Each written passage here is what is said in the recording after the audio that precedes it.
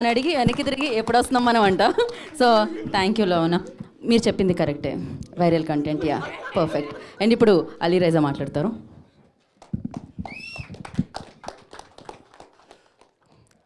Hello everybody, ఇక్కడికి వచ్చిన media మిత్రులందరికీ thank you so much for coming here, and especially Nikhil గారు removing your valuable time coming here and gracing this event. Thank you so much అన్న, means a lot.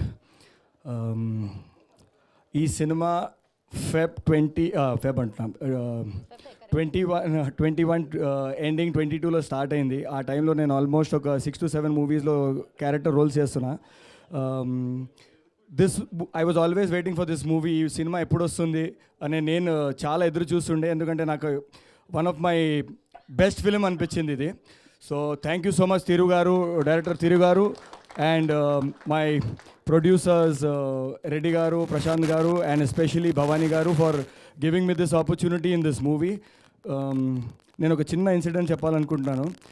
నేను అవుట్డోర్లో shooting చేస్తున్నప్పుడు తిరు గారు, భవానీ గారు నాకు ఫోన్ చేసి ఇలా ఒక సినిమా ఉంది, మేము మిమ్మల్ని ఒక క్యారెక్టర్గా అనుకుంటున్నాము, మీరు ఆఫీస్కి వచ్చి కలిస్తే కొంచెం బాగుంటుంది, దీంట్లో లీడ్గా అభినవ్ గారు సినిమాలో లీడ్ చేస్తున్నారు.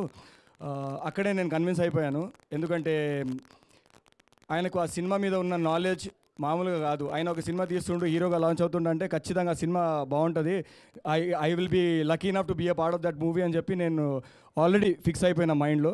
దాని తర్వాత next day immediately flight book చేసుకొని నేను హైదరాబాద్కి వచ్చి ఆఫీస్కి వెళ్ళి తిరు గారికి అండ్ భవానీ గారికి కలిశాను. అప్పుడు నాకు కూర్చోబెట్టి సినిమా కథ చెప్పారు. కథ చెప్పిన తర్వాత భవానీ గారు నాకు ఒక మాట చెప్పారు, నేను మీ గురించి ఒక మాట విన్నాను, మీకు చాలా యాటిట్యూడ్ ప్రాబ్లం ఉందంట, కానీ ఈ క్యారెక్టర్కి మీరు బాగా సెట్ అవుతారు, యాప్ట్ మీ క్యారెక్టర్, ఈ క్యారెక్టర్కి బాగా యాప్ట్, కానీ ఒక యాటిట్యూడ్ ప్రాబ్లం అని విన్నాను, మాకు ఎక్కడైనా ఇబ్బంది అవుతుంది మీతో సినిమా చేస్తే, నేను కొంచెం భయపడుతున్నాం, ఎందుకంటే మేము ఒక బడ్జెట్లో ప్లాన్ చేసినాం ఈ సినిమా. అది నాకు తిట్టారా పొగట్టారా నాకు అర్థం కాలేదు భవానీ. అది ఇప్పుడు ఈ సినిమా తర్వాత మీరే చెప్పాలి, క్లారిటీ మీరు ఇవ్వాలి.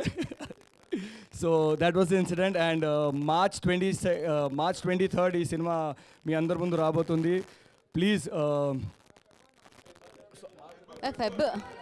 ఏంటిది ఇంత పెద్ద స్పీచ్ ఇచ్చి లాస్ట్లో అన్న Feb 23rd అన్న Feb 23rd నువ్వు March 23rdకి వచ్చి అడిగే ఎప్పుడన్నా రిలీజ్ ప్రీ రిలీజ్ ఎప్పుడన్నా అట్లొద్దు అన్న ప్లీజ్. Feb 23rd లేదు, ఈ మధ్య రిలీజ్ డేట్లు మారుతున్నాయి కదా, అందుకే.